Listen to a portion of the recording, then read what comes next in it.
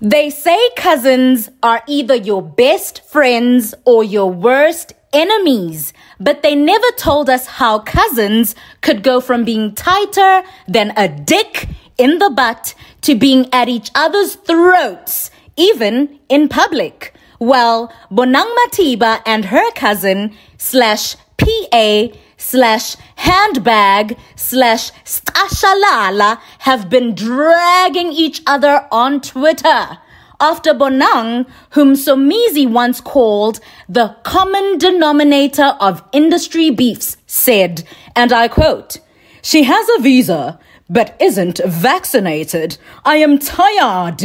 Missing out on trips around the world because you're unvaccinated? Ridiculous. And I need a new PA with a visa to join the team. What the fuck is happening, Ganti?" Unquote. A follower then asked, "Ngwanyana tlabe alekai?" which means, "Where will the girlie be?" To which Bonang responded, "Johannesburg." Whew.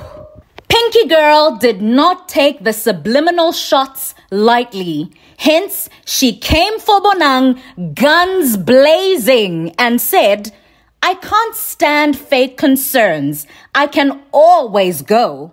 The beat still goes on. See, Miguel is vaccinated and has her vaccination certificate, but she's not going anywhere. Yeah, nah. That's just being shallow, from being dragged, unfollowed, and blocked for absolutely no reason at all, while I'm still pushing the love. People who enjoy bringing other people down are major red flags. Out! A follower responded, and keep getting those golden eggs from Mother Goose, which means if I were you, I'd keep quiet and keep benefiting from my association with the Mother Goose, aka Bonang Matiba. This made PinkyGirl see red. So she responded, "Are you serious? Mother Goose yamasepa. Good night." Which basically means Mother Goose my ass. Yay! Wishy-wishy. The girls are fighting.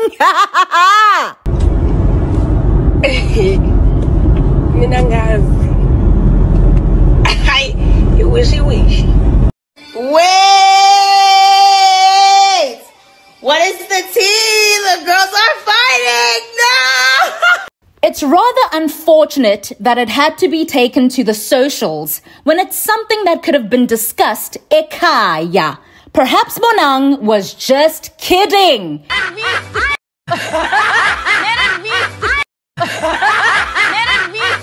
And trying to revive people's interest in her. Or perhaps she was trying to gain new followers who are all for the drama, since she has started a new YouTube channel after her last one flopped. I also understand why PinkyGirl would feel some type of way, as she's become the butt of the joke. And we all know that behind every joke lies a message. In this instance, the message could be that PinkyGirl is lame and ashalala eslezi sisala maghanjwa because she doesn't have her shit together. Perhaps they've been making fun of PinkyGirl Mdenini and even in the friend circle. 2 weeks ago, Miguel, embassy ota visa. Yeah, Bonang. Okay, hi do. Ngwanyana hana visa, so ngwanyana o tlabe ale kae? Johannesburg, Rona, France, because Bonang to it. You're feeling good. Wait, no, you can't tell me I forgot to get my visa for the Schengen states.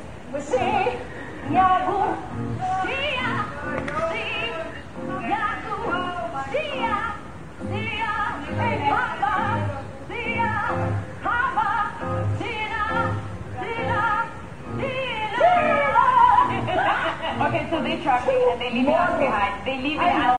So she is full and has decided to put on her big girl panties and put her foot down. And to that I say, yes, Pinky Girl, stand your ground. Family can be very toxic, especially when they think kukhona okuncengiwe kubona. Others feel that they are murekis, so the whole world should revolve around them, while others are bullies who are self-proclaimed ancestor vessels that expect everybody to bow at their feet, noma bedagwa, and to them we say, futsek. I am a princess, a lover of good things, but I don't mind getting dirty.